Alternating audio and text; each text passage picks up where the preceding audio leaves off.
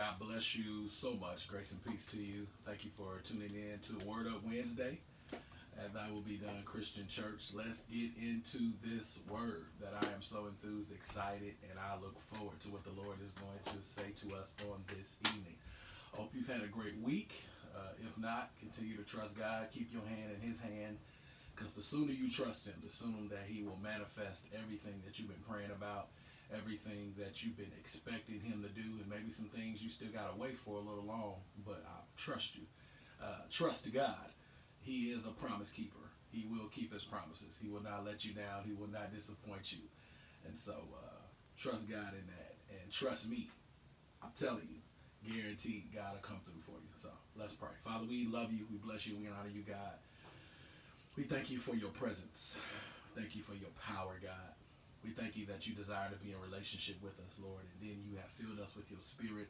You've empowered us, Lord God, that whatever the enemy comes at us with, however he tries to attack us, God, we're able to overcome, for we're more than conquerors through your love. We are grateful that greater are you on the inside of us than anything that the enemy can do to us in this world, Father. We don't have to walk around being afraid or in fear. We don't have to walk around with any anxiety, but we can make all our requests known unto you. And God, you make us perfect in your love. God, we pray that you will give us knowledge, wisdom, and understanding of your word, God. Continue to crown my head with wisdom, God, as I teach forth your word. I pray that we are inspired to be built up, to be strengthened in our faith, to respect your house, to honor you, to honor your presence, to consume it, to be saturated in it, to love on you, God, to know that you are real and you desire to do great and awesome and amazing things through our lives. I pray, Father, for everybody that is tuning in on today, God, that we will turn to you, that you may save who needs to be saved, heal who needs to be healed, deliver who needs to be delivered. And even while we're going through the struggle, Lord God, just like we talked about, I believe earlier this week, understanding that you have called us to be like that caterpillar, to continue to struggle. Before you bring us out of it, you want to transform us within it, within whatever struggle, whatever test, whatever try that we're going through, because God, you are desiring to bring out the best in us. You're desiring to shape our character, Father God, and make us more like you through your Son, Jesus. And we're grateful and thankful for that. Thank you for your grace and your mercy. Thank you for your forgiveness. Thank you for the blood of Jesus. Father, I pray our time together is a time where that you are pleased and that your people are equipped and encouraged. Bless each and every person that is going forth in your word right now, all across this country, all across this world, those who are going live on different social media platforms. God, bless the men and women of God who are serving seen and behind the scenes, that you may get the glory, be magnified. In Jesus' name, amen. Let's go to John chapter 2. John chapter 2. John chapter 2. Verses 13 through 25. And the word of God reads, "It was nearly time for the Jewish Passover celebration. So Jesus went to Jerusalem. In the temple area, he saw merchants selling cattle, sheep, and doves for sacrifices. He also saw dealers at tables exchanging foreign money. Jesus made a whip from some ropes and chased them all out of the temple. He drove out the sheep and the cattle, scattered the money changers' coins over the floor, and turned over their tables. Then going over to the people who sold doves, he told them, 'Get these things out of here. Stop turning my Father's house into a marketplace.' Then his disciples remembered this prophecy from the scripture, 'Passion for God's house will consume me.' But the Jewish leaders demanded, 'What are you doing? If God gave you authority to do this, show us a miraculous sign to prove it.' 'All right,' Jesus replied, 'destroy this temple, and in 3 days I'll raise it up.' 'What?' they exclaimed. 'It has taken 46 years to rebuild this temple, and you can rebuild it in 3 days?' But Jesus said this temple, he meant his own body. After he was raised from the dead, his disciples remembered he had said this, and they believed both the scriptures and what Jesus had said." Amen.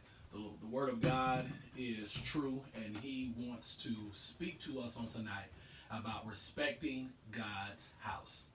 Respecting God's house. One of my favorite all-time TV shows is Martin. I'm pretty sure you love Martin too. If not, if you haven't seen it, order all 5 seasons and get ready to laugh and hold your stomach and wipe your eyes from crying tears of laughter, because Martin is flat out hilarious. From all of his different characters that he could play, from Jerome to Otis to Shanae to Lord Roscoe, so many different characters that he played.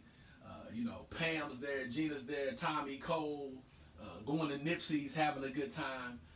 And one of my favorite parts of the show is when Martin would have everybody over to his house. If they were watching a boxing match or having some other type of get-together where he had some friends and maybe some tenants, some people who lived in his apartment complex. And when things weren't going the way he wanted it, or when he was just ready for them to leave, he would be like, get out. Respect my house. Get out. When Martin was ready for all of the play and the fun and games to be done with, he'll put everybody out. Get the stepping. And we need to understand that when we get in God's house, it is his house. His glory desires to fill the temple. God wants to show up and do miraculous works among us. He wants to transform our lives. He wants to save, heal, and deliver. He wants to do amazing and awesome things. But we have to be a people who are a welcoming people, where our hearts are in the perfect position and posture to receive what God wants to do. And God is not just going to show up if our lives are messy. God is not going to show up when we got a whole bunch of spiritual and emotional clutter in the house that needs to get cleaned up. And when there are things that are not going the way they need to be, God has a way, just like on Martin, in telling people, respect my house, get out, respect my house, and understand that you got to get the stepping, because that foolishness cannot reside up in here. If we look at what we've gone through in the last year, in 2020, how we were quarantined to our homes. We weren't able to go everywhere like we were used to going at one point in time, when we didn't have to wear masks, and then we were able to gather without having to worry, does this person have the virus, or did they get vaccinated, or have they been wearing their mask, have they been staying clean? And so look at where we are now. Some people are still, a lot of preachers are still teaching and preaching from their homes. A lot of churches still are not gathering like that. The preacher pastor shows up. He or she preaches the word of God, and they go live from the sanctuary, but everybody's not in the sanctuary packing things out anymore. Why? Because I truly believe in the midst of it, yes, there were a lot of ministries doing what God was calling them to do, doing exactly what God said. But there also were some things in God's house that the Lord was not pleased with, nor proud of. And so God has a way, even in using the coronavirus, using this pandemic, to teach us how to appreciate being in his house, how to worship him, how to adore him, how to approach him and give him the respect that he deserves. Think about it. If somebody comes into your home, if I come into your home, you deserve my utmost respect. That is your house. That's where you pay bills. That's where you eat. That's where you rest. That's where you and your family fellowship and have a good time. I have no room to come into your house, walk through, don't say anything, sit on your couch, go to your refrigerator, start fixing some snacks, some sandwiches, get something to drink. And mind you, I still haven't said anything to you. That is totally disrespectful. I can't come to your house unannounced. I got to at least call, especially if we're in a relationship. But if I don't know you, that's a total violation. But a lot of us, some of us, have gone in the church over the years into God's house, not reverencing the house the way we should. And that's going to get into our first point in respecting God's house. We have to see God's house. God's house should be seen as and is a sacred and holy place. God's house is sacred and it's holy. We can't forget that. God's house, where his presence resides, is a sacred and holy place. This is the same God that was with the children of Israel. And he was a cloud by day and a fire by night. This is the same God. That it was according to Jewish custom, because God's name is so holy, and it still is, they wouldn't even write his name out fully. They would put YHWH, which means Yahweh, the Lord God Almighty. And so we need to understand that God's name is holy. I know we have t-shirts that say God is dope. I remember several years ago there was a saying going on saying Jesus is my homeboy and all of that. But at the end of the day, our modern day language can't define who our God is. We cannot comprehend all of who he is in our finite minds. We need to understand that he is holy, that God's house is sacred, that he is righteous, and we ought to give him the respect and the reverence that he deserves. Let's go to verses 13 through 17 again. It was nearly time for the Jewish Passover celebration, so Jesus went to Jerusalem. If you remember Sunday's word about let's go to church, 3 times, there were 3 different feasts, 3 times during a year that the men were responsible in going to the Passover feast, the festival of shelters, the festival of the Passover. There were 3 different types of feasts that they were all responsible in going to and making sure that they reverenced God, that they worshiped God, and they gave the Lord glory. And so the Passover feast was the feast where they acknowledged and remembered when they would sacrifice a lamb, a pure lamb, and putting the blood over the doorposts. When the Lord covered the Israelites from the death angel not touching them. In the same way, when Jesus shed his blood at Calvary, he is the Lamb of God, the once and for all sacrifice in making sure that you and I are able to have eternal life and that we don't have to deal with death in the sense of dying the second death. Now, we may, unless we see the rapture, all will have to close our eyes on this side. But the Bible says, beautiful are those who die in the Lord. So, for those that know Jesus, yes, it may seem like, yes, death has come in. But we're just sleeping, waiting for the day for Jesus to come back and crack the sky, because the Bible says that the dead are going to get up first, and then those who are alive in Christ are going to be caught up to meet him. And so that's our hope, that's our rejoicing, that's the reason why we hold to our faith. But the Passover feast was celebrated to remember the sacrifice of the bloodshed covering God's people. And so in the temple area, he saw merchants selling cattle, sheep, and doves for sacrifices. He also saw dealers at tables exchanging foreign money. So you had people who were coming from faraway countries ready to worship God. Now, some of them brought them animals, some of them didn't. Because it was a long distance, some of the people did not.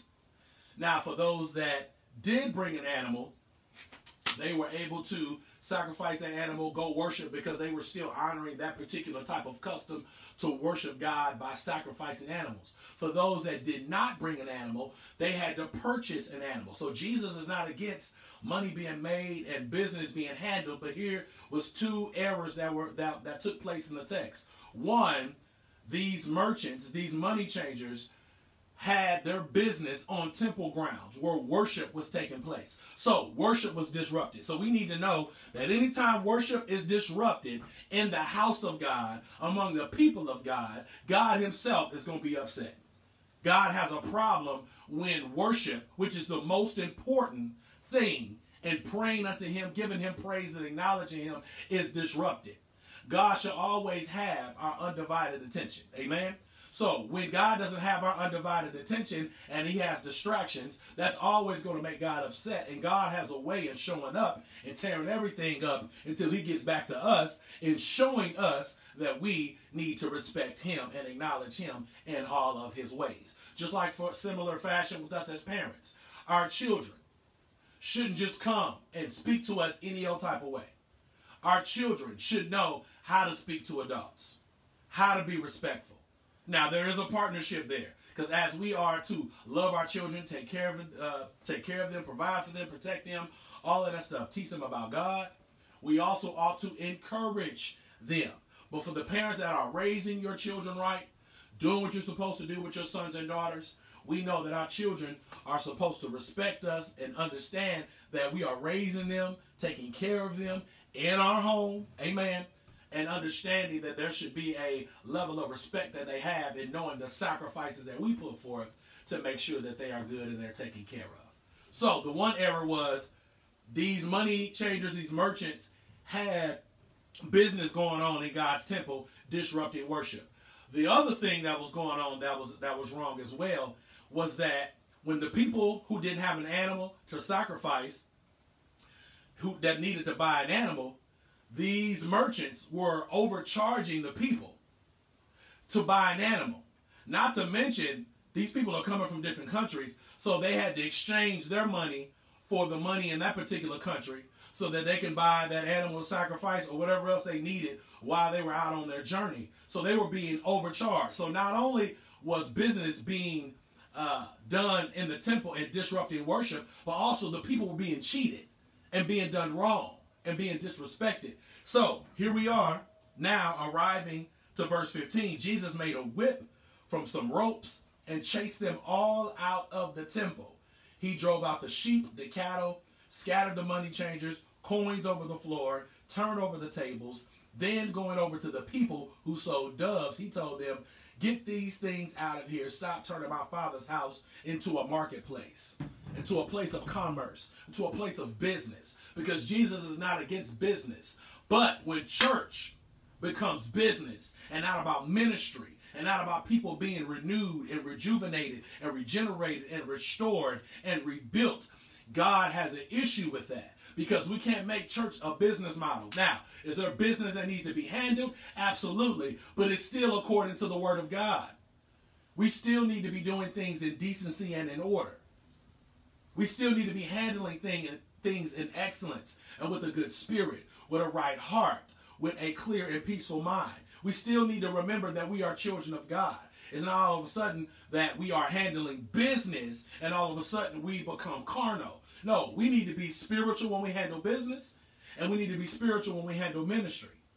And when we are allowing the Spirit of God to lead us, we're always mindful to get wisdom from Him so that we may take care of God's business the right way. If that's the money, if that's how ministries are going to be operating, all of those things need to be taken care of with a spirit of love, still led by God. But when our business, when what we want to do interferes with what God wants to do, God has a problem with that. And so we got to remember, God's house is sacred. God's house is holy. And it should be acknowledged and observed as that. So this is the focus with the Jewish Passover. This should be our focus even today. And remember what Christ has done for us, all right? The ultimate Passover. He passed over our sin. He passed over, he looked beyond our faults and saw our need for salvation by shedding his own blood, that we may have eternal life through him, so that we may get to the Father. Our mindset should be worship, sacrifice, and giving our best offering. Romans chapter 12, verses 1 and 2, one of my two favorite verses of the Bible. I beseech thee, therefore, brethren, by the mercies of God, that you present your bodies as a living sacrifice, holy and acceptable unto God, which is our reasonable service. Then do not be conformed to this world, but be transformed by the renewing of our mind. So we all should be coming ready to worship God, ready to sacrifice ourselves, to lay ourselves out on the altar like Isaac was with Abraham, and understand, God, it's not about me. It's all about what you want to do through me. So just like when that animal gets cut, God cut on me. Yeah, that's mature talk between the son and the daughter and the father. God cut on me. Anything that's not like you. Because when we go to John chapter 15, we find out that Jesus is the vine and we are the branches. And God is the one that's pruning. God is the one that is cutting away at stuff so that we may spiritually continue to produce fruit and may grow properly. So there may be some relationships that are ungodly that needs to be cut out. There may be some conversations, some people we're communicating with that needs to be cut out. There may be some old ways that we're thinking that needs to get cut out. Some old ways that we're feeling that needs to get cut out. It is not just for you, it's for me too. We're all in this thing together. We're all leveled out at the cross. So our prayer needs to be, God, cut on me. God, do surgery on me. God, even though I know your word is a two-edged sword, lay me out on the operating table of life. Put your spiritual anesthesia on me. Put me at rest, oh God. And while I'm in worship, cut on me with the scalpel of your word so that I get convicted by every area that doesn't line up with your word. God, convict me. God, if my speech is not right, if what I'm hearing is not right. God, lead me. God, show me so that I may see you the way you need to be seen. Yeah, listen. For those that have been tuning in often, you've heard this before. One of my favorite cartoons is Thundercats. Lionel would grab that sword. Give me sight beyond sight. That's what we need. God, give us sight beyond sight. Help us to see situations or circumstances, especially when they get rough, the way you see it. Help me to see my wife the way she needs to be seen. Help me to see my children the way you see them. Help me to see ministry the way you see it. Help me to see life the way you see it.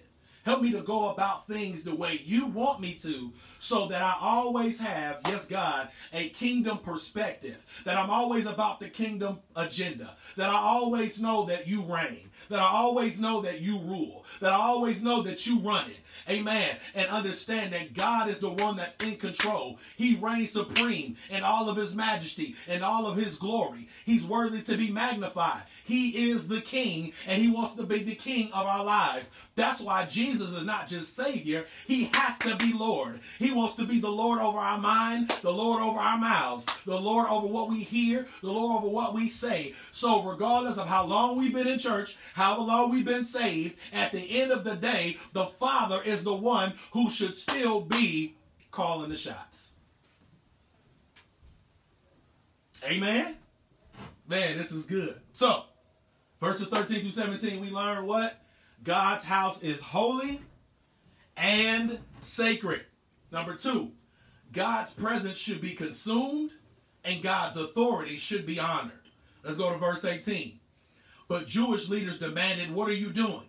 If God gave you authority to do this, show us a miraculous sign to prove it. See, these Jewish leaders didn't want to believe in Jesus at all. They didn't care anything about his presence. They didn't even believe that he was God in the flesh. Jesus told them in the Gospels, if you don't believe in me, believe in the one who sent me. They thought it was blasphemy for him to walk around to say that he was God in the flesh, but he was. Now, these Jewish leaders knew the law. They knew that a Messiah was coming, a king was coming from the lineage and the line of David, even going back to Abraham, Isaac, and Jacob. All right? So, they knew the law. They knew one was coming. But since Jesus didn't come the way they thought, because they already had it made up in their mind who the Messiah was going to be, probably how he was going to look, how he was going to operate, what he was going to do. So when Jesus showed up and did things the total opposite of what they perceived the Messiah to be, not only were they upset, they were jealous, because here they were, full of the law, and the book of the law, the word made flesh, was walking among them, and they were still blind. Blinded eyes were being opened, but they were still blind. Deaf ears were being opened up so they can hear, but they were still spiritually deaf. There are some people in our lives, no matter how religious they are, no matter how often they may even tune in virtually or come into the house of God, they are spiritually blind. They are spiritually deaf. When the Lord is speaking and God, oh God, I hear you. When God is speaking something specific and he's saying we're going to move like this and we're going to transition like this, you and a few others may hear it, but a good majority sometimes only will hear thunder. When there was a time when God said, this is my son whom I'm well pleased, after he was baptized by his cousin John. Now, John heard it. Jesus heard it. But there was others around who did not hear who Jesus was. They just heard some rumbling. They didn't hear God's voice. And that's why we have some of the issues the way we do in the body of Christ. Because everybody's not in tune. Everybody is not praying. Everybody's not laying out before God. Everybody's not crying out unto the Lord. Everybody's not crying out and sparing not. Everybody is not asking God, Lord, I am here. Speak to me. What is your direction? Lead me with your guidance. Show me what you want for my life. How can I line up with the vision that you've given our lead pastor? What can I do to serve? What can I give? What shall I render unto the Lord for all of his benefits towards me? When we are not in position, when we don't have an ear to hear, when we don't have a heart and a spirit to serve and support, we'll always be out of position of what God wants us to do. these Jewish leaders were asking the question, what are you doing? Why are you turning over tables? Because Jesus was angry, but he had righteous indignation. He was given authority from God to represent God because he was God in the flesh on earth, tempted at all points, yet without sin. He is the one who Paul said, he who do no sin, that we may become the righteousness of God. But yet these Jewish leaders couldn't acknowledge Jesus for who he was. But yet, the people who didn't have all the religious garments, who didn't speak necessarily all of the religious lingo and language, didn't have as much money or material possessions.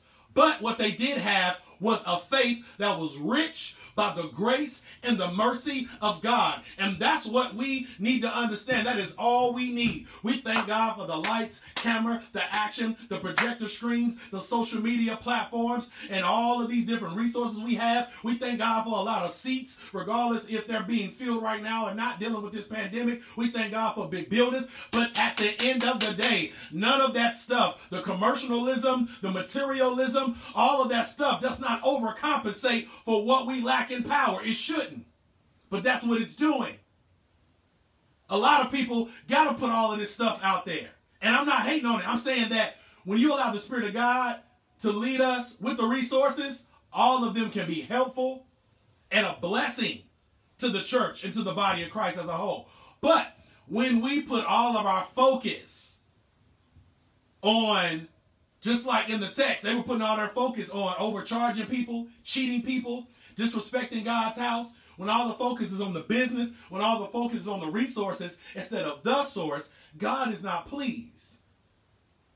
And we can put on this masquerade like everything is okay.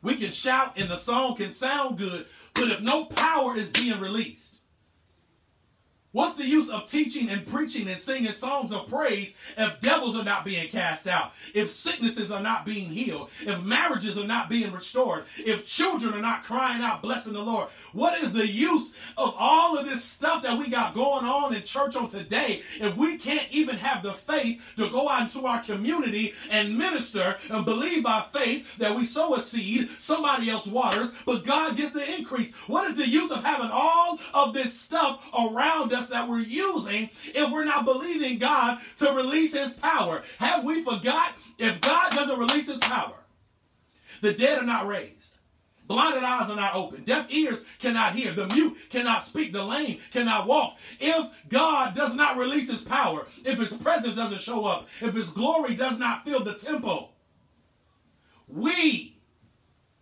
are lost and still in our sin. That's why the Apostle Paul will later on tell us in 1st and 2nd Corinthians that if Jesus, 1 Corinthians 15, if Jesus has not resurrected from the dead, then we are still in our sin and our faith is futile. In other words, it's a hoax. This is all a joke. I would be wasting my time right now if Jesus was still dead. Oh, I could hear the song saying this: God is not dead, he's surely alive. He is living on the inside, roaring like a lion, the Lion of the tribe of Judah. The Spirit of the Christ, the Holy Spirit, the third person of the Trinity, lives on the inside of us. So that's why we rejoice. That's why we can stand in boldness. That's why we can be confident in our faith, because we know we have a living God, we have a living word, and we are alive on the inside. Yeah, I used to listen to Mystical back in the day, and Mystical would say, if it ain't live, it ain't me. And if it ain't Jesus, then I don't want it, because somebody needs to know he is all we need in the midst of this life. These Jewish leaders didn't want to believe Jesus for who he really was. All right? They didn't want to believe Jesus for who he really was. So we got to remember God's house is holy and sacred. We got to remember God's presence should be consumed by us. We should want more of his presence. In his presence is the fullness of joy. The joy of the Lord is our strength. We need the strength of God, his sufficient grace, to press through the many different things that come to eat of our flesh and to make us weak, because that's what the enemy wants us to do. When we lack in prayer, that makes one weak. How often do we pray? What's our prayer life like? And I ain't just talking about when we're going through struggles. I'm not just talking about when we're going through pain. What is our prayer life like? How often do we pray? How often do we fast? How often are we in the Word? What type of time are we really spending with God? And I'm not talking about so we can teach and preach and share a word with somebody on our job, but so that we can spend intimate communal time with God. He wants to spend time with his son. He wants to spend time with his daughters. But how much time are we giving God? Could it be that we would have more power and we would be much more mature in the faith if we would just spend more time with God? Not just telling him all this stuff we want, but just saying, God, I love you. God, I thank you for your goodness. You're the best father ever. God, there's nobody like you. When we love on God with our worship, we understand who he is. So, God's house should be sacred and holy to us. His presence should be consumed. His authority should be honored. These Jewish leaders were not honoring Jesus' presence. They weren't honoring his authority. If they knew who he really was, they would have understood why he was flipping over the tables. Matter of fact, if they knew who Jesus really was, they should have been the ones flipping over the tables. They should have been the one checking the merchants, telling them, don't cheat these people. They're coming in to worship. Get out of God's house. Do the business away from the temple. Be fair with the people. But they weren't doing that. So that's why Jesus had to turn over tables. And what we find out, just like in worship, sacrifice, giving our best offering, and then also our prayer, our focus needs to be, Lord, purify me. Lord, empower me. God is a consuming fire.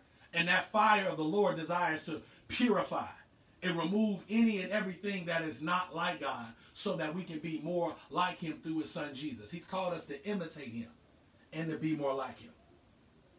All right? One of my last points. The resurrection of Jesus Christ should be taken seriously and seen as a known fact. Let's go to verses 19 through 22. All right, Jesus replied, destroy this temple and in 3 days I will raise it up. What, they exclaimed? It has taken 46 years to build this temple, and you can rebuild it in 3 days.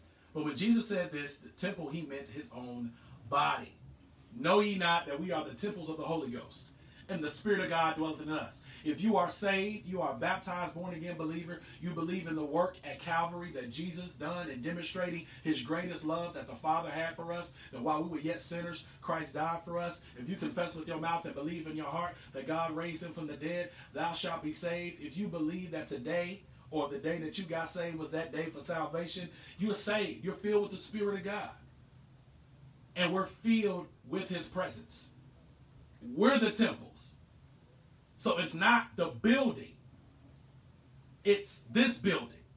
This earthly vessel filled with the presence of God. The Bible says that we are jars of clay. And on the inside of us, we have the greatest existence before anything existed, he created.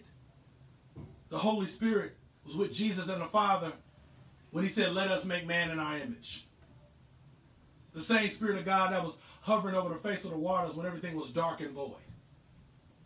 This is the same Spirit that shows up, that makes sure that we have liberty in the presence of God. Whom the Son sets free is free indeed. This is the same Holy Spirit that gets grieved when we sin, but gives us restoration when we repent. The resurrection is real and it should be taken seriously. After Jesus was raised from the dead, we know the disciples remember what he said.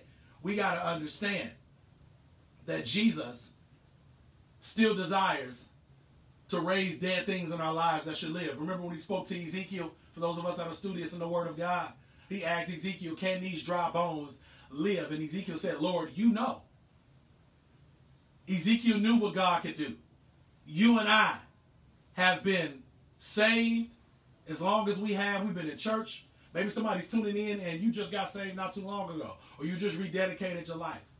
But even in the short, brief amount of time that you and God have gotten acquainted, you've seen him work great things in your life. He's already been renewing things in you. He's already been giving you a peace of mind. You already have a whole new outlook. You're like Neo in the Matrix.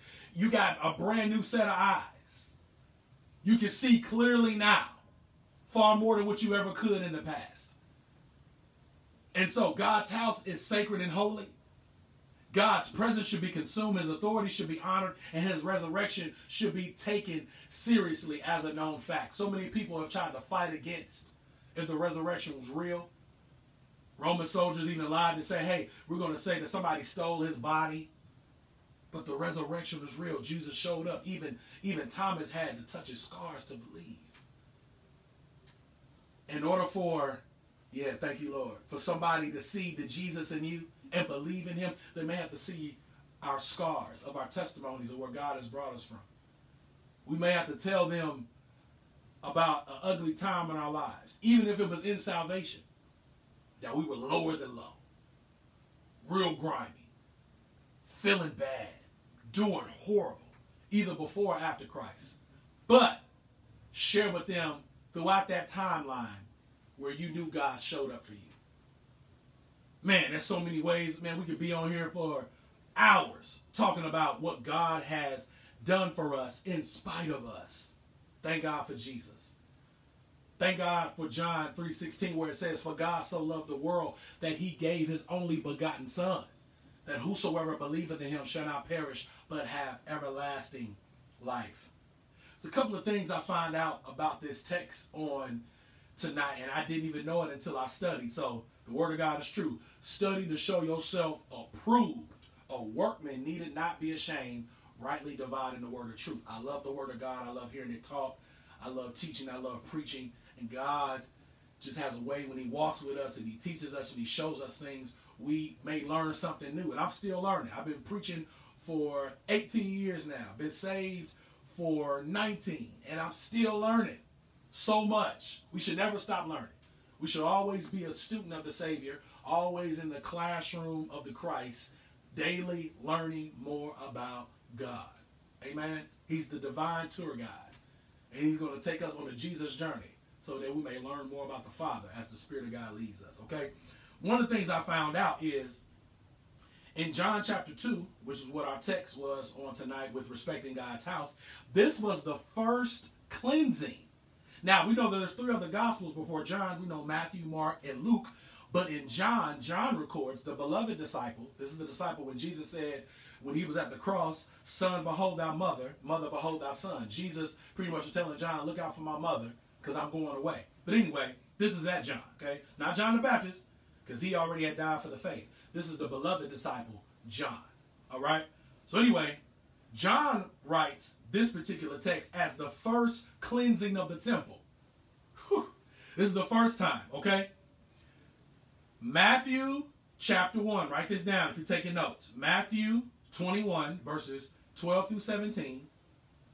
Mark 11, verses 12 through 19. And Luke 19, verses 45 through 48. All speak of the second cleansing of the temple, which was towards the end of Jesus' ministry after 3 years that Jesus cleansed out the temple, because there was another time that you had merchants and money changers cheating the people, disrespecting God's house, trying to do business where there should have been worship, and wonder why there was so much confusion. So, I'm going to read those scriptures again. The second cleansing of the temple is in Matthew 21, verses 12 through 17, Mark 11, verses 12 through 19, and Luke 19, verses 45 through 48. So, when I was reading that, I was really feeling good. Because here it is. John 2 gives us the first cleansing. Matthew, Mark, and Luke gives us the second cleansing. So what does that say? When we come to Jesus and he cleans us up, 1 John 1 and 9 says, if we confess our sins, he is faithful and just to forgive us our sins and to cleanse us from all unrighteousness. But you and I both know, as long as we still in these bodies, we're going to wrestle with our flesh. There's going to be a war between the spirit and the flesh. We're still going to deal with sin. So we daily got to die to this flesh. We daily need to be cleansed and washed by the word of God, by the blood of Jesus. Why? Because there's always going to be another cleansing that we need. Just like when we clean our bodies, as we should, to make sure that we have good hygiene, there's always going to be another time of washing, another time of cleansing, another time where we allow God to remove the dirt and the grime of sin, to lay aside any weight. Why? Because sin breaks our fellowship. Sin is like when we drive far away from the cell phone tower and we don't have the same reception as we would if we were closer to our cell phone tower. God is our strong tower, and the further we get away from him because of unconfessed sin and we act just like Adam and Eve, we try to hide with the fig leaves of our arrogance, of our pride, of shame and guilt. And even in salvation we've done it because the enemy loves putting a cloud and a fog like yesterday's weather over our minds to get us to have spiritual amnesia and forget what Paul said to us in Romans 8:1. There is no more condemnation to those which are in Christ Jesus. I don't have to carry my sinful regrets. I don't have to carry that guilt. Why? Because the Bible also says in Romans, I believe even chapter 5 even, that we've been justified by the blood. Faith is the substance of things hoped for. I hope for salvation. I hope for deliverance. I hope for healing. I hope for great things. I hope for God to transform. So it's the substance of things hoped for, and it's the evidence of things not seen. God bangs his divine gavel in the divine court of law because even though the enemy is the accuser of the brethren, saying your son did this and your daughter did that, because of the blood of Jesus, God says, I don't see any evidence of their sin. All I see is the currency of my son's blood that has covered their sin debt. Thank God for Jesus that he has covered us. That's why we praise him. That's why we worship him. That's why we clap our hands. That's why we dance. That's why we bless him in poems and in rap songs and in singing songs. That's why we share our faith. That's why we live for him and we anticipate him coming back, because we take the resurrection seriously. We respect his house. We honor his presence. We give him the glory. Why? Because he is holy. In all of his splendor, we acknowledge him. We stand in awe of who God is. So there was a first and a second cleansing. Jesus had to turn some tables over again, who were trying to turn his father's house into a den of thieves. We are the engrafted branches. We're the ones who have been adopted into the family. We are joint heirs with Christ. But please understand, there wouldn't be a joint anything without Christ. Jesus paid the highest cost. Jesus paid a debt that he didn't owe, because we owed a debt that we couldn't pay. Good God, I can hear the song. Won't he make you clean? Inside. Won't he make you clean? Good God Almighty. Inside. He will. The Pharisees were only concerned about looking clean on the outside. But God can see all past that suit and that tie, no matter how big your hat is, no matter how long your cross is, no matter how big your bumper sticker on the back that says, I love the Trinity. At the end of the day, God can see through the facade and he looks at the heart. That's why he told Samuel when he anointed David, you and other people, man looks at the outer appearance, but God looks at the heart. And when God sees a pure heart, no matter how they look on the outside, God says, I can work with them because they got a good heart. I can work with them because they got a pure heart. Now, please understand, when you got a pure heart, does not mean you don't make mistakes. But God knows that even in the sin being committed, he trusts you that you're going to come and repent and not run away, but run to, because we know that God is our safe haven and he is our refuge. He is our buckler. He is our shield. He is our strong tower. He is our awesome and amazing God. So there needs to be a continual cleansing. We take the resurrection of Jesus Christ seriously. That was my last point, right? For those of us that are studious in the Word of God, and we've heard these different stories, John chapter 11, verses 38 through 44, talks about when Jesus raised Lazarus. Mark chapter 5, verses 21 through 24, and then verses 35 through 43, we see Jesus raising the daughter of a man by the name of Jairus, all right, who was a religious leader, but he believed in who Jesus really was. He heard the stories about Jesus showing up, crowds of people being fed, being healed, being delivered, being set free. And that's what Jesus done for this man. Luke chapter 7 verses 11 through 17. We see a young man being woke up out of his coffin, out of his sleep, doing a funeral procession. Can you imagine this? Can you see Jesus showing up to a tomb that was smelling bad? Has God ever had to show up to a stinky situation in your life? I know he has in mine. And just like with Lazarus, he called our names. He loosed us from the grave clothes. He raised us from the dead. Hallelujah. He gave us a new name. Bless the name of the Lord. He called us out of that grave. He called us out of that dark and dead place, that depressed place, that place where we literally wanted to die and stay dead. But Jesus said, I got purpose for you. I remember when I was 14 and I was going through a horrible time in my life. There was some real bad stuff going on.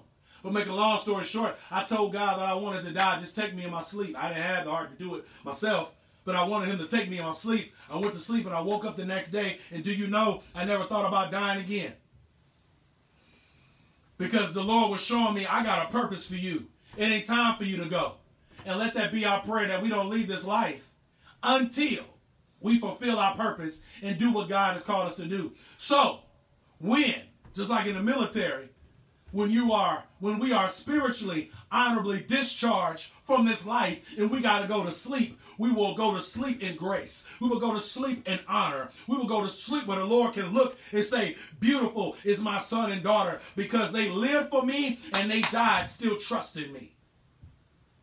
Knowing that one day I'm going to call them to get up and they'll never have to sleep again. Knowing that they'll get up and they'll never have to worry about death and disease and tears and turmoil and racism or a pandemic or anything at all. You don't have to worry about news articles and all types of stories of homicides and suicides and bombings and people thinking about doing so many hateful and evil things, all because of our hope in Jesus.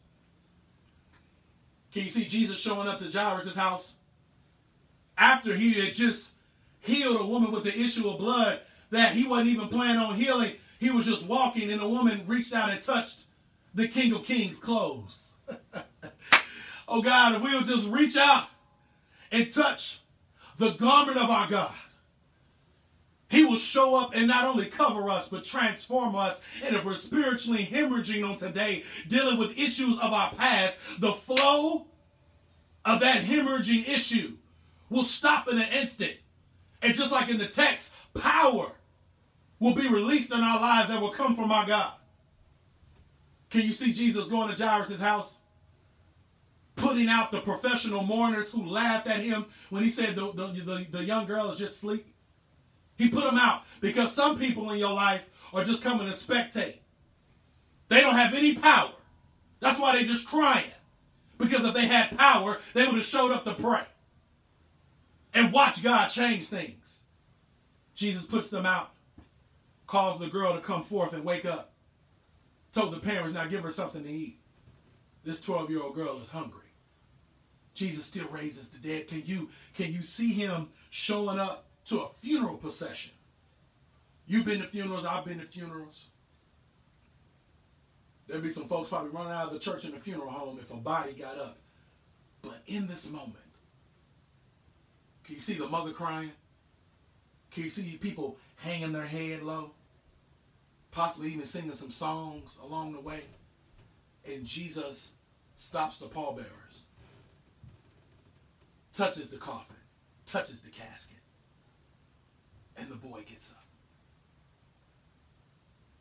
There's so many young boys and young girls who need to know on today that Jesus is the resurrection and the life. And you may be having some issues with your son and with your daughter where you may feel like they're already dead in the streets. They're already dead to their ungodly relationships. They're already sold over to the devil, already dealing with their own devices, acting a fool, acting crazy. But I dare you put them in the hands of God, so just like Jesus in the text, that he can put his hands on them to resurrect their life.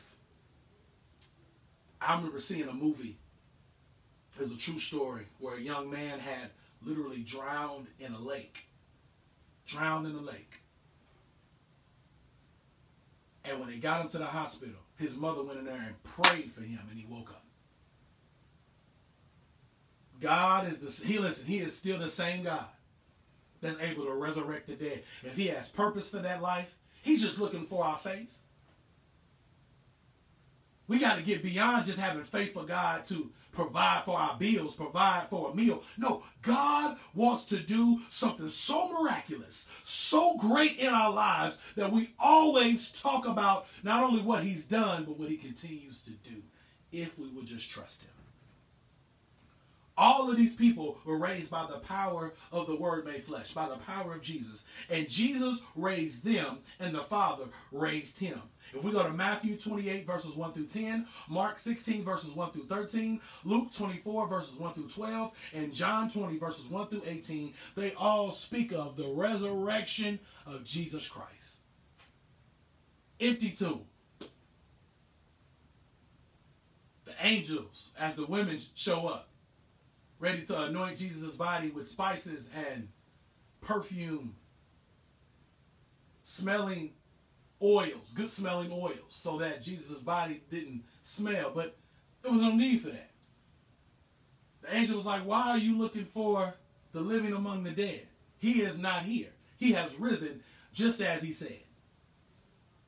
Jesus showed up, being the face of the Father, because he is the resurrection and the life. He even said that no man take my life, but I lay it down. Jesus laid down his life for us. I pray that we always respect God's house, that we know that it's holy, we know that it's sacred, that we show up ready for prayer. It's a house of prayer, a house of praise and worship, a house where we communicate with our God. Yes, we fellowship, but we've come, regardless of how far we drive or even making time to virtually get online. We've come to worship the King of Kings and the Lord of Lords.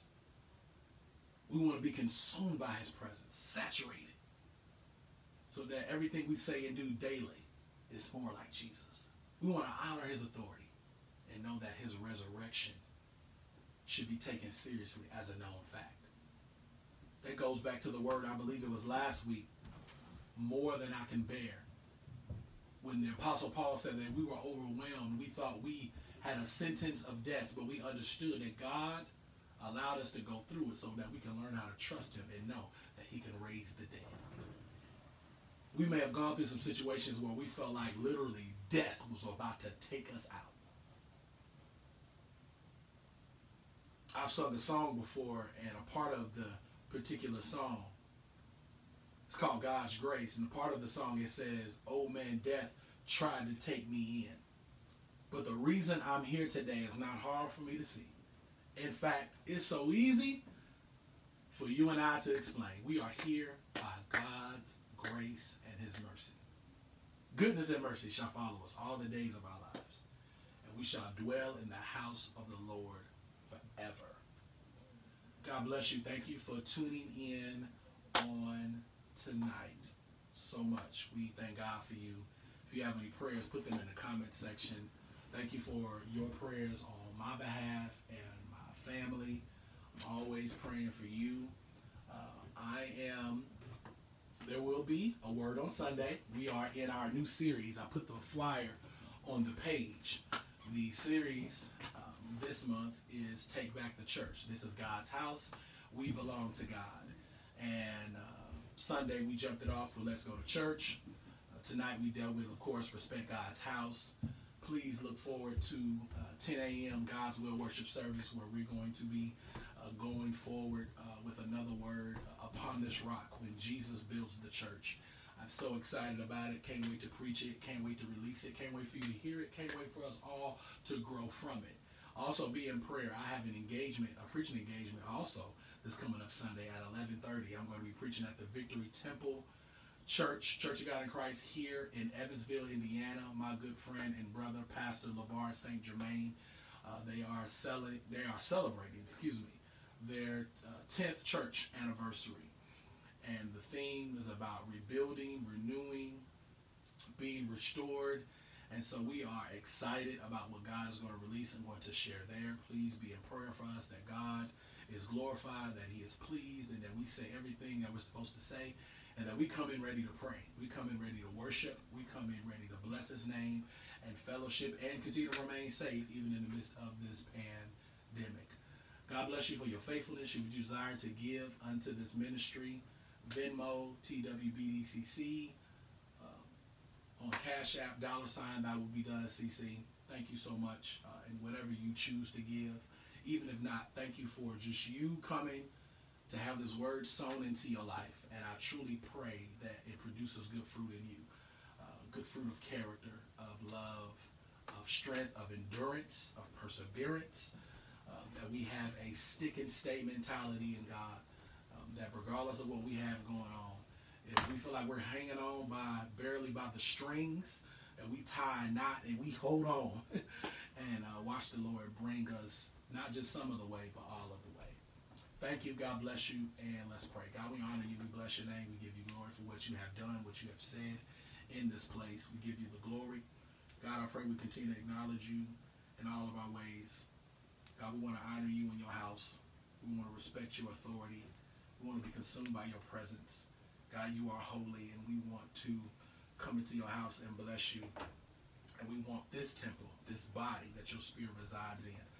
God, give us wisdom to treat it better, God. To know that you desire to work a great work in us. That you daily desire to make us more righteous and make us more holy, Father God. Continue to lead, God, and direct us. We bless you and thank you for lives that are being transformed and what you're going to continue to do through this ministry. We love you and we bless you now.